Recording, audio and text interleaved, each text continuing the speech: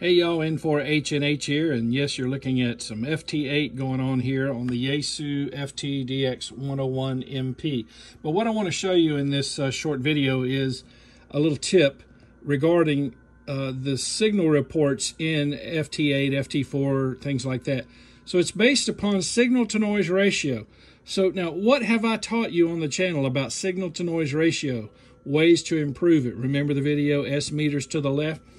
IPO, intercept point optimization, and if necessary, even attenuation. I don't have it on right now. I've been operating some FT8 here on the 20-meter band, but I didn't have an exceptional amount of noise, but I did turn on IPO. I want to throw another idea at you, and I've already had people try this and prove it out. Digital noise reduction. Now I'm going to run it at 15. Yes. Anything you can do to improve the signal to noise ratio, that's a good thing. You'll be able to give people better signal reports.